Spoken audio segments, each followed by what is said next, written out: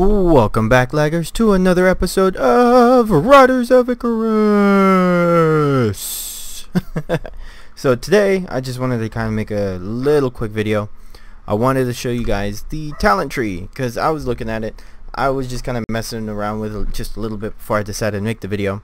So I'll show you guys how it works. I'm gonna seal up what's it called, Chikai, because I'm probably never gonna use him.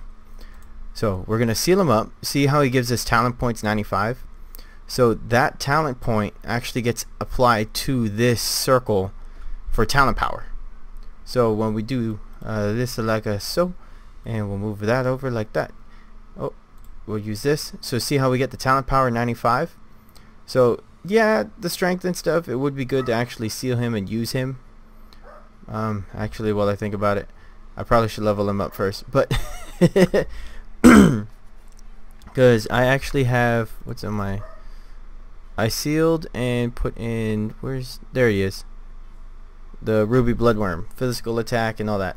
So Chikai is actually one that I don't know if I, for the sake of the video, should I just do it? I don't know. Yeah, you know what, for the sake of the video, I'm going to show you guys to do it. So we're going to seal him. His effects are going to be what, 5/8 whatevers. So we're going to seal Chikai. Yes, confirmed. I know it's a waste of it, but yes, 4 seconds, boom. So yeah, and now Chikai is a seal.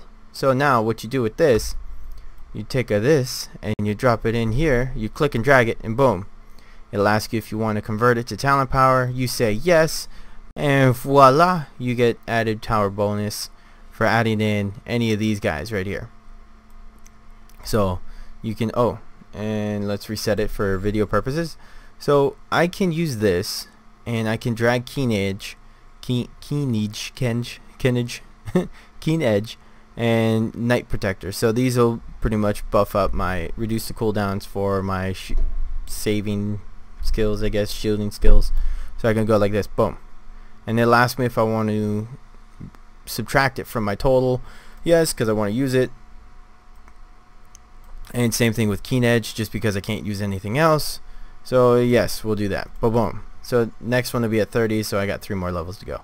But yeah, so that's really about it. All you do is kind of seal up the item, or the not the item, the thing you want to seal up to get points. When you drag your sealstone over it, it'll tell you how much each one is worth. Some are worth like 30, some are the elite ones are worth more. So take your pick as to which ones you want to actually try and seal up. So I thought I'd just share that, guys, with you. Ooh, what's this?